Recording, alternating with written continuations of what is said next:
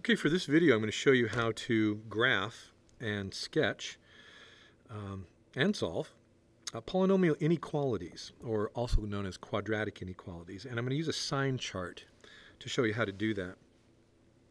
It's probably a good idea going through these problems is to first figure out what is a polynomial inequality or a quadratic inequality. Well, take a look at the example that I have written for you here. You'll notice that it's x squared plus 3x minus 10. That looks like a quadratic equation, doesn't it? Or quadratic inequality in this particular case. And it's exactly right. It's a quadratic because it has a degree of 2. It's a polynomial because it's a trinomial. So, in a sense, both of these in this particular example are correct. They're both polynomials and quadratics. The difference is that we're not solving where it's not equal to 0. It's going to be greater than 0. So what you've got here is an inequality and not an equality. Now, how do you solve these? These are a little bit more difficult. What we're asking you to do is to find all the x's that you can plug into this side of the equation that will result in an answer that's greater than 0. Okay, now how do you do that? All right, so let me show you an easy way to do this using something called a sign chart. Now, we're just going to ignore, the first step is to ignore the inequality, all right? And I want you to solve this inequality as if it were an equality. Let me just write this off to the side here so you can see that all the time. And let's just rewrite it like this for right now. And you'll notice that you can actually solve this particular problem by factoring, can't you? You'll notice that it'll be x plus 5 times x minus 2 is equal to 0. And once you've done that, that means that either this factor or this factor must be 0 in order for this to be true, right? So we're going to say x plus 5 is equal to 0, or x minus 2 is 0, which means that x is negative 5 or x is a positive 2. Let me just put these as steps. I like putting these little Roman numerals down here for steps. Okay, now these x's, or the x-intercepts, are also called the zeros of the problem. You'll hear that referenced in some textbooks, and some teachers will call it that. This is also called finding the zeros. Now, what does that mean? Well, let's go ahead and do a quick sketch of our parabola. Okay, there's the 0. This is where our parabola crosses the x-axis. You know, so it'll cross at negative 5. So let's go 1, 2, 3, 4, 5. And it crosses at positive 2. 1, 2. Now, you'll notice a couple other things if you remember how to interpret your quadratic equations correctly. I know that my parabola is going to open upward because my a value is positive. And I know that it's going to cross the y-axis at negative 10 because of the c value. I don't know if you remember that, but we'll just assume that you do. So let's just say that this is negative 10 down here. And since it opens upward, my parabola is going to look something like this. Oh, that's not a good parabola. There we go. A little bit better. Okay, kind of excuse some of that. Now, what I have done by doing this is I've created 3 regions in this problem. What I've basically said is I've got x's that are all the way up to negative 5.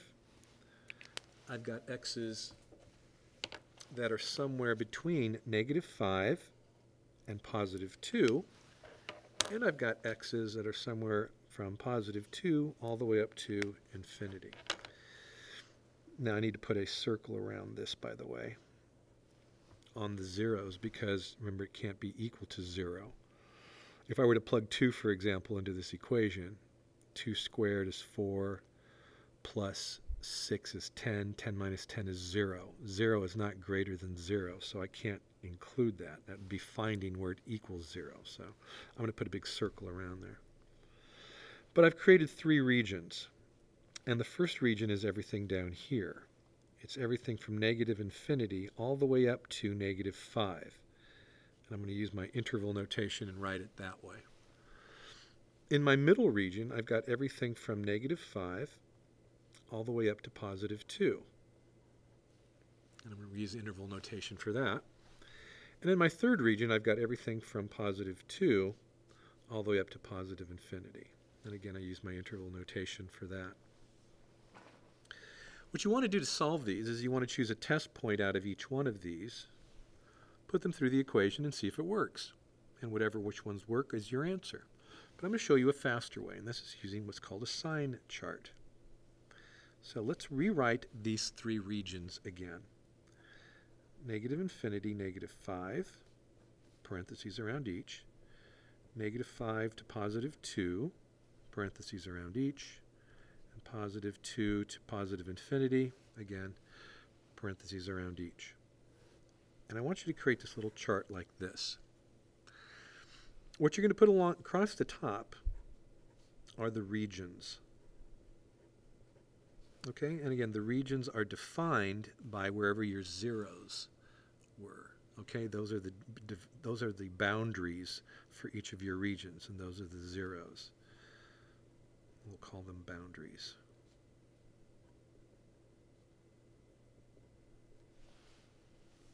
Along the side of your chart, I want you to put in the factors.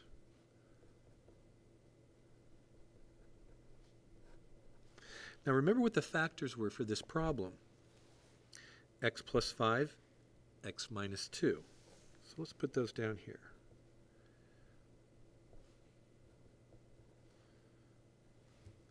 Now this is how the sign chart works. In your region, I want you to choose a random number out of here. And let's just choose something like, I don't know, let's say negative 6, because I know that negative 6 is just a little bit inside the region of here. If you put a negative 6 into your factor, you get negative 6 plus 5. That's going to result in a negative number, isn't it? So I'm going to put down a negative number. And again, any number that you choose inside this region will result in a negative number in your factor. Choosing that same negative 6 minus 2, again, is a negative number, isn't it? Now look what happens. When you multiply a negative times a negative, what do you get? You get a positive number, don't you? Now, is a positive number greater than 0? And the answer is yes. That means that every number inside this region is going to work. So this is a good region. We want that one. Look what happens in this region here. Let's choose, I don't know, let's try 0, because that's right in the middle of the region, isn't it? Or close to the middle. If I go 0 plus 5, I result in a positive number. 0 minus 2, I get a negative number. When you multiply a positive times a negative, you get a negative number. Is a negative number greater than 0? The answer is no. This region does not work. Again, just choose a number out of here, plug it into the factors, tell me whether you get a positive or a negative, and then multiply them. It works great, doesn't it? Let's try a number out of this region. How about positive 3? It's just somewhere on the other side of 2. So positive 3 plus 5 is a positive number. Positive 3 minus 2 is a positive number. A positive times a positive is a positive. And again, a positive number is greater than 0. Okay? Which means that that region works as well. And there's your answer. These 2 shaded regions. For a final answer, what you would do, and I'll just write here as my step 6, you would say the answer to that inequality at the beginning is negative infinity to negative 5, union, or, remember that word means or, to positive infinity. And that is your final answer. Okay, so again, let me just go through the steps to make this easy for you. In your original problem, go ahead and factor it, and that's called finding the zeros. These become the boundaries. These two numbers become the boundaries, or depending on how many you have, right? You might have three factors, but these become the boundaries of your regions. Then go ahead and write each one of the regions according to interval notation.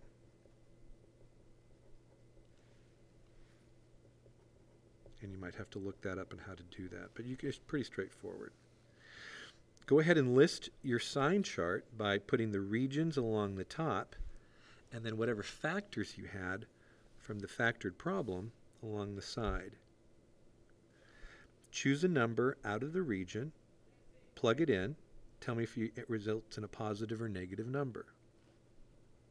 Once you do that, multiply these and say a negative times a negative is a positive. And then check that against your original problem. And if the answer's true, that'll work. If the answer's not, it doesn't. Okay, I hope that was helpful.